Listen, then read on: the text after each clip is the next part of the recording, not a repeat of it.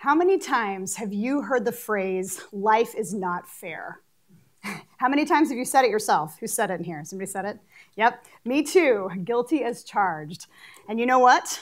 You're right. You are all right. Life is not fair, actually. And it's easy to look around and see what other people have that you don't. And in fact, the more you look, the more you see that other people have that you don't. So no, life is not fair. But I believe that this is a good thing because all of these differences are part of what I like to call our toolkits. Each person's set of unique attributes and choices and circumstances that positions them to connect with others in this world that either need the toolkits that they have or share commonality with them because they have the same tools themselves. Your toolkit may not look like you expected it to or like you wish it did, but it's necessary that life is not fair for you to be able to use your toolkit to its maximum potential. Let me tell you how. My daughter, Darcy, is 4 years old now, but when she was 16 months old, she was diagnosed with moderate to severe hearing loss, otherwise known as deafness.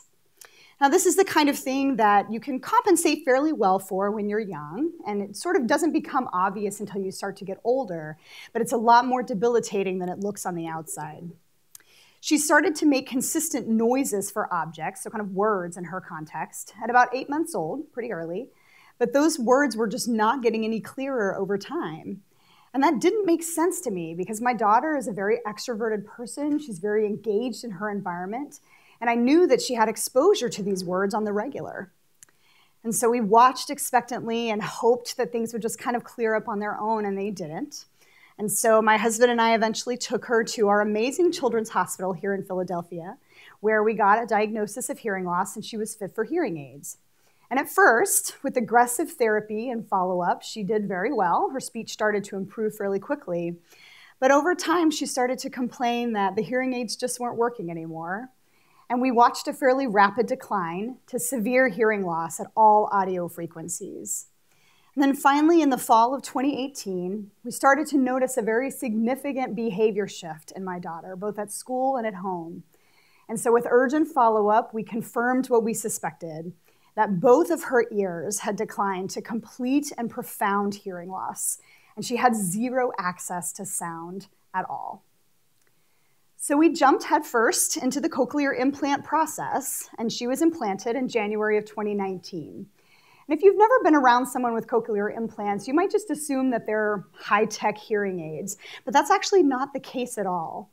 What a person with cochlear implants hears is essentially electrical impulses that the brain has to then translate somehow into a speech sound, and then translate the person's own speech sound to something appropriate that they can then respond to their environment.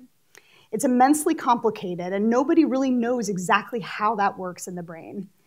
But fortunately, she was able to adapt fairly quickly, and she works very hard with her teachers of the deaf and her speech therapists and her audiologists and all of our specialists to move forward through the rehab process.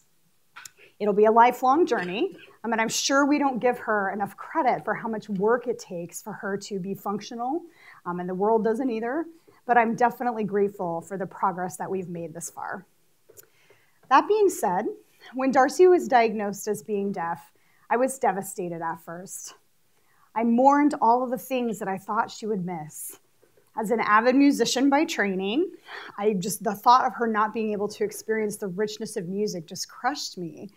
And I mourned all of the laughter and the sounds of nature and the whispers that she would never hear. I knew that the hearing technology would help bridge the gap somewhat, but I also knew that the auditory input that she would have would never be the same as it would be if she didn't have hearing loss. What I didn't anticipate, though, was how well her other senses were able to compensate for that and even adjust over time. Now, as a pharmacist, I biologically knew that this was a possible process, but it was totally different to watch it in action and watch my daughter's compensation help her interact with her world in completely new ways. So she can smell everything. And she uses that to help interpret her environment. She's very sensitive to taste, and she likes to try new flavors that most 4-year-olds avoid with their whole being. She can see tiny airplanes far away in the sky with this laser-sharp vision. And she can sense things, so she's very perceptive to body language. She notices tiny changes in her environment. She feels the smallest of vibrations. And she even knows when someone comes into the room behind her without turning around, not because she can hear them, but because she can sense that person's presence, like the footfall on the floor and the slight air movement, and the feeling that someone is watching her and expecting her to respond.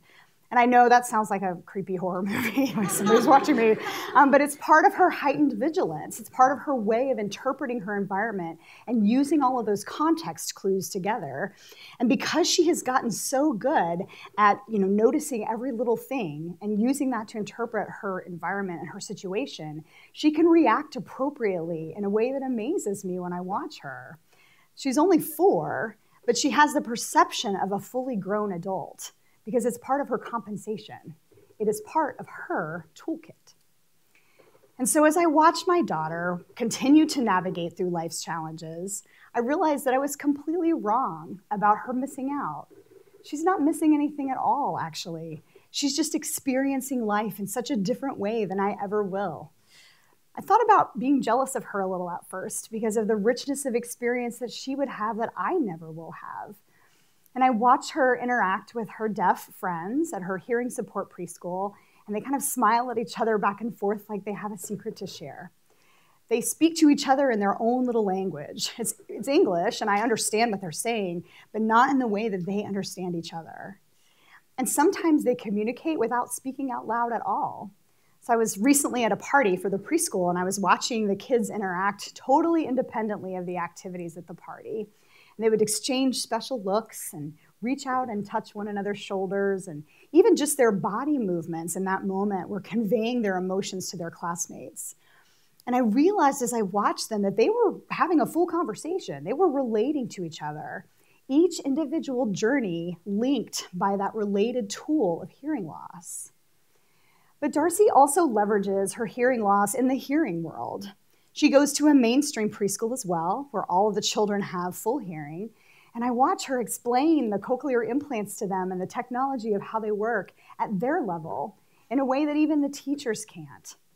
Darcy has a connection to other people that I don't have and will never have because of her deafness. Is it a disability? Yes, but her disability is also a tool. It's a tool that she is using to connect with others that wouldn't be possible if she didn't have that tool. My daughter is deaf, but that's not all that she has to offer the world.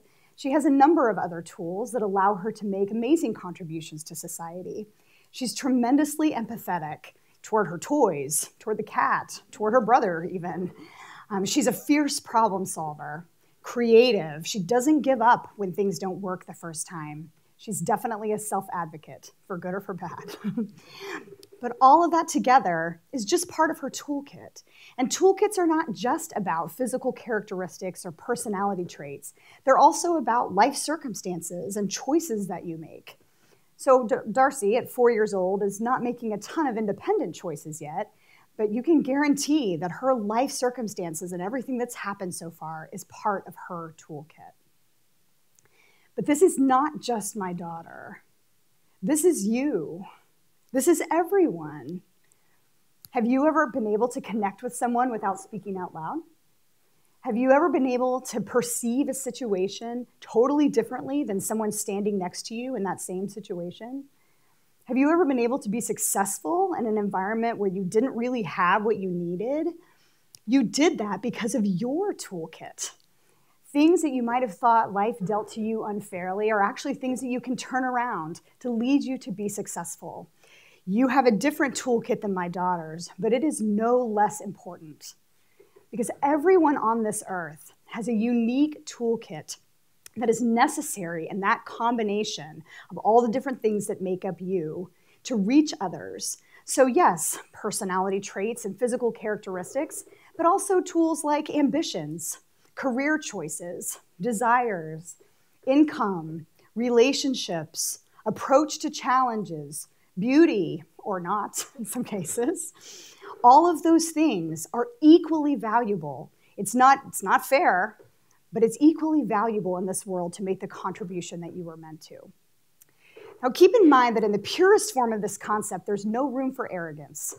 So if you're super rich, let's say, that's not because you're more valuable than someone else. That's just because that super richness is a tool that allows you to communicate or connect with someone else who's super rich, or for somebody who needs someone that's super rich to help them. I'm sure Bill Gates has a number of super rich friends that he can connect with that I can't because I'm not super rich. Now, on a side note, I'm sure we all wish that being super rich was part of our toolkit. I would sign up for that if that was an option, definitely. But if we all had that tool, that would negate the ability for us to relate personally to someone else using that tool. Same thing happens with intelligence, so another obvious example. So if you're super smart, it doesn't mean that you're more important than someone else.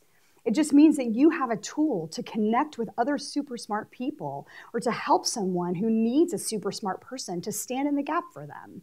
Think about Stephen Hawking, who through crazy physical challenges was able to use his intelligence to contribute so much to society over decades of hardcore scientific work. But you know, money and intelligence are generally positively lauded as aspects of a toolkit.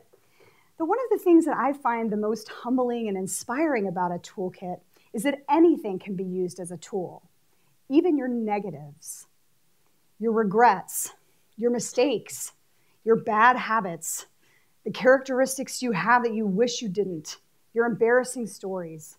All of that can be used as a tool.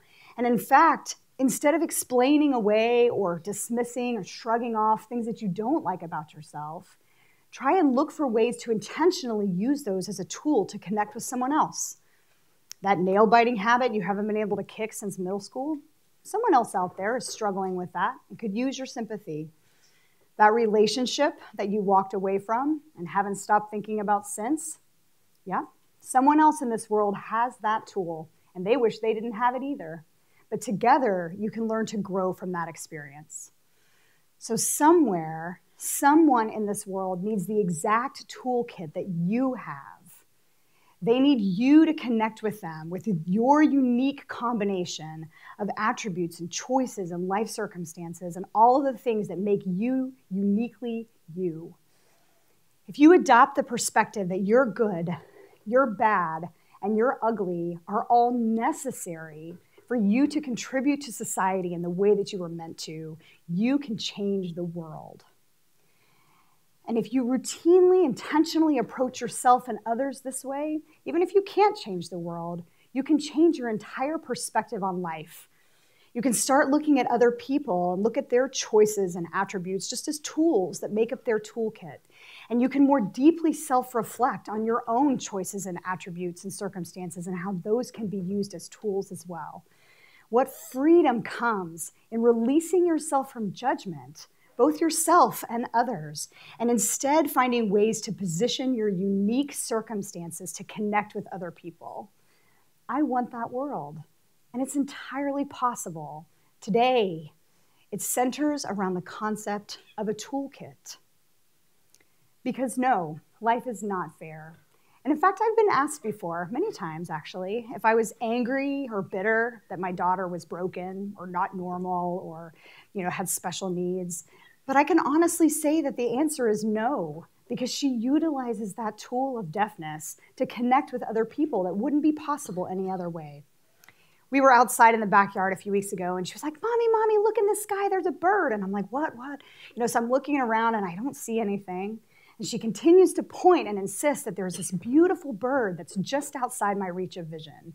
So I'm squinting in the sky, in the sun, and I finally see the tiny black speck in the sky, and she's like, yeah, that's the bird. I would have missed it because my toolkit doesn't include laser sharp vision, first of all, but also because her heightened vigilance and her awareness of her environment allows her to truly appreciate the beauty around her. Your toolkit can do the same, like no one else can. So your uniqueness, your positives and your negatives, should be celebrated and then used to create the kindred that is the foundation of human experience. Thank you.